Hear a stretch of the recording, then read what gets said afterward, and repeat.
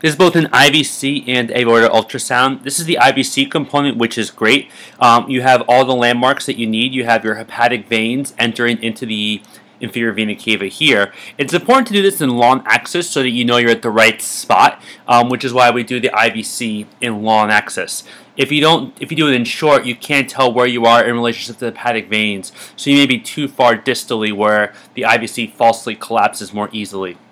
This is a good view here, and it looks like the IVC does collapse, which is great.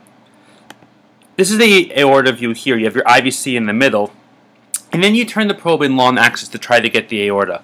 When looking for a AAA, you don't want to look in long axis. You want to look in short.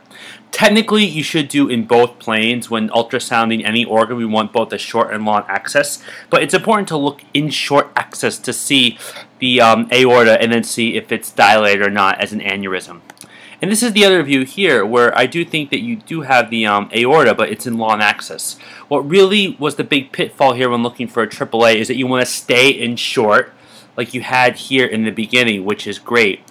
Keep this in the center of your screen, and then move the probe distally in transverse orientation. This is an example of another patient and another provider. You want to be able to see the aorta in short axis. You have your SMA here, and you follow it down as much as you can.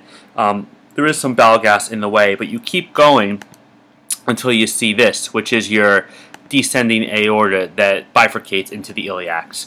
And so you want to start by the celiac trunk, and so technically this is a little bit more distally, a bit more lower. But I think this is enough. As long as you see the SMA, you have your aorta, and you follow it until you see your aorta bifurcate into two.